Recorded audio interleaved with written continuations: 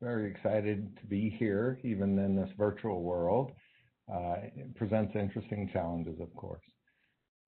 So what we'll be talking about a little bit is about our paper on the three perspectives of in dealing primarily with buyers, suppliers, and integrators. So first, kind of an overview, today we all understand, we're in an industry of the evolution, and the solution space is becoming very complex, right? You have the disparate services and technologies and methodologies, which are often achieved really through a unification of legacy systems and new technologies. So the whole focus of this is really maintaining operational and competitive benefits in this changing world. So we need to actually, rapidly develop and rapidly adapt our systems, as well as create and bring new ones online. So our paper here discusses really the concerns, risks, and challenges, and really the benefits of utilizing the FACE reference architecture in order to meet those challenges, and utilizing it, in particular, the FACE data architecture, and utilizing it to benefit the whole process. Now, here we look, and as part of the three rows of interactions, we present a very simple case of the buyers, suppliers, integrators, and you might note on supplier 3, some of these are off-the-shelf components. So really the idea is how to pull all this together from your specification, how to integrate those, and of course what the suppliers need to do. Now, as Captain Wilson mentioned a little earlier, one of the things with MOSA, as we look at our Modular Open Systems Approach, it really begs the question, or begs the solution, of model-based systems engineering. And that's really where FACE enters the fray.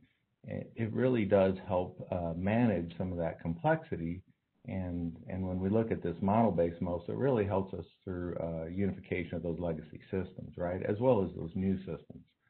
So that's a real focus. Now, one thing I'll mention is I'm going to talk about the buyer perspective, and then Bill Tanner will talk about the supplier perspective, and then Leanne will follow up with the integrator perspective. Okay, so the buyer perspective. So the real focus here when we look at the MOSA approach, right, is really it's a divide and conquer approach. And this diagram, by the way, it's not marked, but is a benefit provided by Southwest Research Institute out of San Antonio. So it's a divide and conquer, and really looks at the flow and the life cycle of your system and breaks that up into the different pieces. So from a buyer's perspective, the idea and the real focus is really developing the specifications so they can go out for procurement for the integrators and for your suppliers as well, potentially. Some of those components that are purchased, like off the shelf, are then provided to the integrator as part of complete subsystems. So it really adds to a lot of complexity. Now, there's a question is how do they do that, right? How do you create these specifications? Now, there's a lot of work through different technologies. Of course, when we talk MBSE, everybody hears SysML, and that's one key technology, but it's not the only one. There's other ones out there such as AADL, FACE, and the real focus is how to integrate all these different model-based systems engineering tools to really create this solid specification that's not ambiguous. When we have ambiguity, it's really the enemy of any systems development effort. If it's ambiguous, it means it takes someone's interpretation, or that they have to seek clarification. So it becomes a real problem for long-term systems development. And usually when people make assumptions about the specifications, which is horrible, we end up with the problems arising or identified much later in the cycle, and that gets very expensive when you look at your life cycle.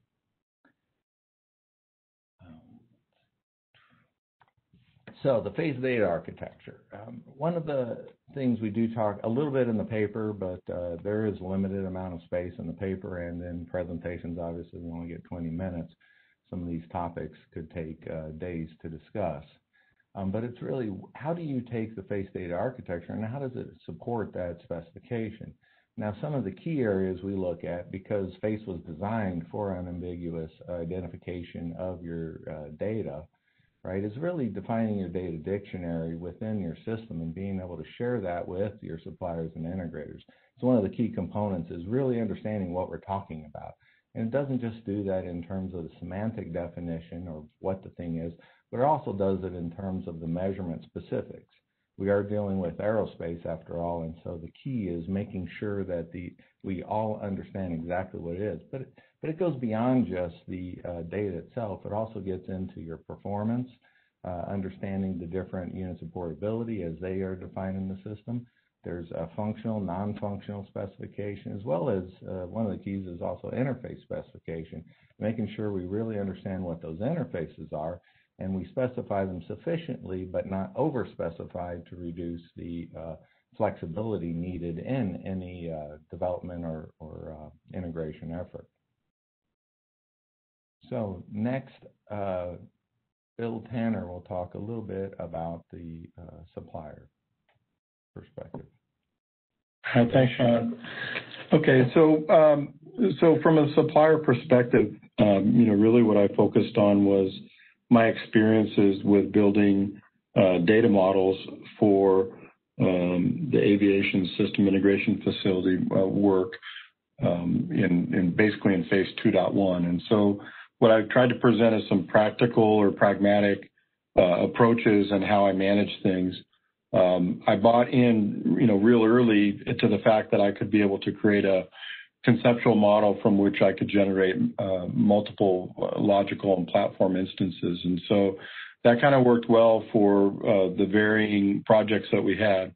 So if you look at this common V diagram, there are really three different efforts or types of efforts that I would encounter.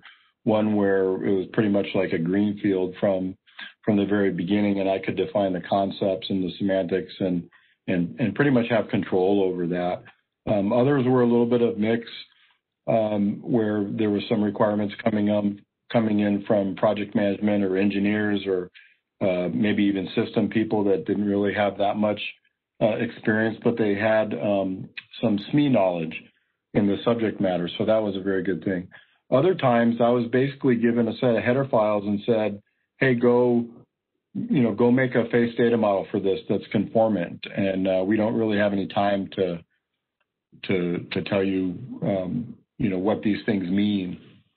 And so, what I found out is one of the real benefits that I thought of FACE was that I could model each of those successfully and actually get a FACE file that was conformant. And that did the need. Go ahead and advance the slide if you would, Sean. So that kind of brings up some issues here, right? You can actually have a FACE file that passes conformance but doesn't really truly reflect accurately the semantics or the context that was intended.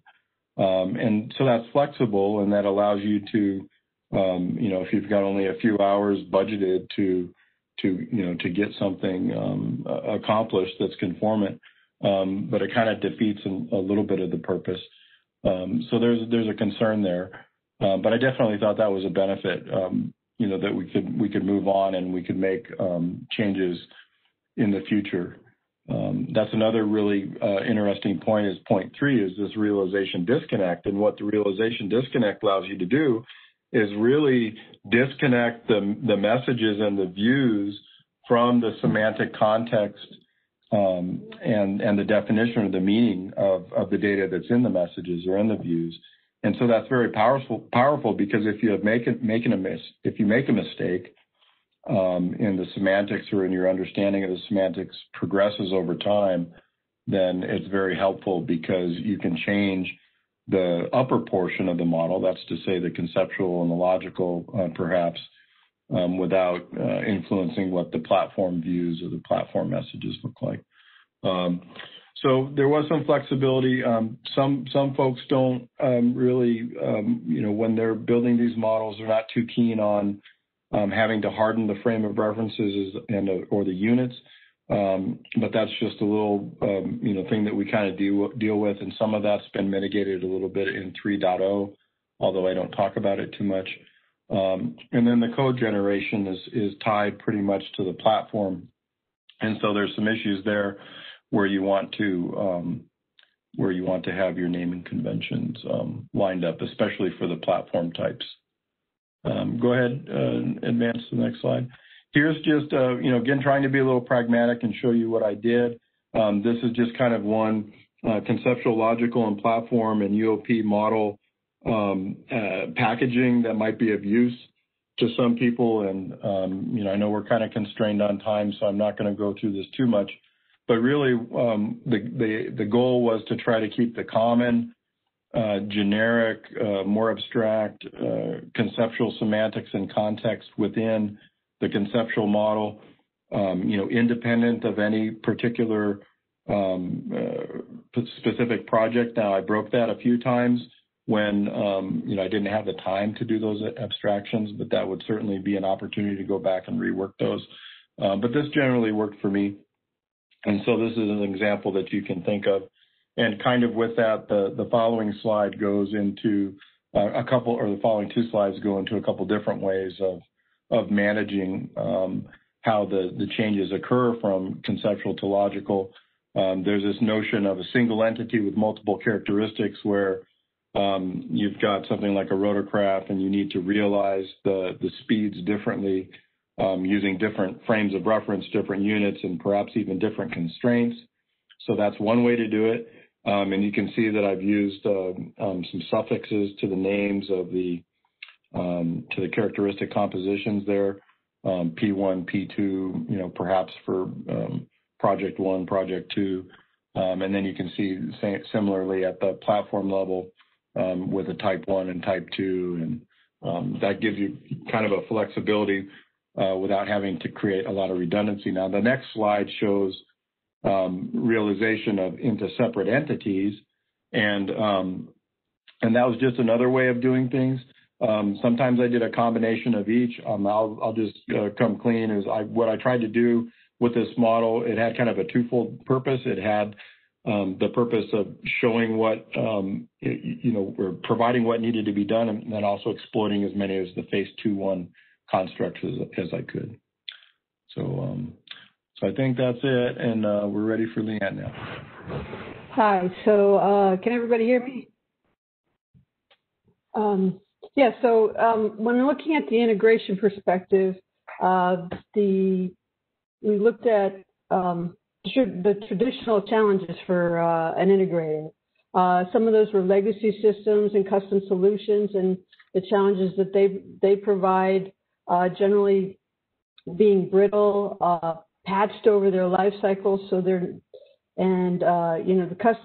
custom solutions are usually narrow in purpose, so they're not well suited to integration into a larger systems of systems. And when you consider additionally the multi-organizational solutions, you have challenges there for the integrator in understanding the domain of the interfaces defined, possibly the number of interfaces they need to support, and other data rights. And the number 3 was the data interpretation. It was found that even within teams, there was not necessarily a common understanding of the data. So when you start to build that out in a larger organization and a group, the breadth of that knowledge and the understanding of the data becomes skewed. The last point for the challenges was the skill set. As these systems of systems become broader, the integrator has to have a blending of skills, and that gets difficult for building those in the marketplace. Next slide. So looking at the traditional integration, this kind of shows you graphically the challenges that were encountered with a multi-vendor solution. So as I spoke, you have interfaces that are defined custom, or they're proprietary. So, you know, going left to right, vendor A has a certain set of interfaces. They're not standardized. So it gets difficult to integrate those with the other vendors, vendor B and vendor C, because the points may or may not align. In some cases, some of those solutions are still monolithic, and that, again, presents a challenge because your alignment is not there, and then it causes more work for the integrator, either writing adapters or working to integrate those through additional means. And then when you look down toward the bottom, this graphic shows you that there is a bit of a horizontal achievement for each of those vendors across that last component. But the point is here that without, in a traditional environment, those are typically opportunistic and not well coordinated. Next slide. So now here's a look at integrating those same types of vendor solutions in a MOSA environment with an MBSD approach, and what the FACE standard gives us there. So when you look at the FACE standard, it defines the interfaces for us. It has the OS interfaces. It has the transport services interfaces. It's the IO interfaces. So with a well-defined interface, and it has convergence among the industry, that allows us to have anticipate better where those integration points will be, and it allows us to coordinate better. So we can be in a position where we can achieve the horizontal modularity, and it gives us more opportunities to do so. Additionally, with the transport services interface and the data model, we can now capture that data and express that semantic meaning in a very powerful way, so that there is less ambiguity and everybody understands the interpretation of that data. So again, the FACE with the MOSA gives us much more powerful tools for horizontal modularity as well as vertical modularity within a systems of systems solution. Next slide. So to conclude the effort here with the three perspectives looking at that, you know, we're very much saying that the FACE standard and MOSA is a powerful tool set to, you know, achieving integration, achieving the needs of the buyers and the suppliers, all in a solution set that and a process that gives us a good path forward. We recommend that all of those roles are participate in FACE data architecture, the development and understanding of the data, and it gives us the best of breeds from our component standpoint for moving forward in the industry. Thanks.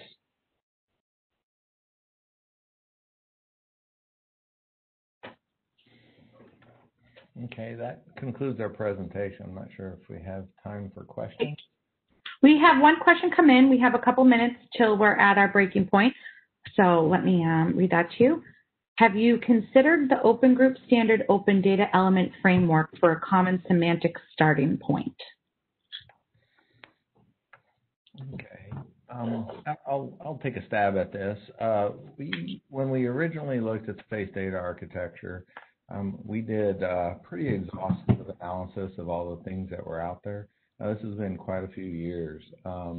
And what we identified was things like SysML and UML and every other ML. They really didn't provide enough semantic definition in terms of the measurement or the frame of reference, as well as the semantic relationships, right? The interrelationships of the data. So the real challenge, we had was we needed to develop this data architecture. Now, what we did in FACE is we didn't tie it to a single definition of different elements, but allow them as, building blocks. We do have a shared data model, which does provide the foundational kind of observables that we call observables, or fundamental things like mass, weight, and that. And then we added, of course, measurements that define things like measurement systems. It's similar to topologies or metric spaces to be able to build that model. So what we find is most of the existing model data architectures that are out there, like UDEF or Open Data Element Framework, they can be built on top of FACE, but it's a little hard to adapt and take it wholesale.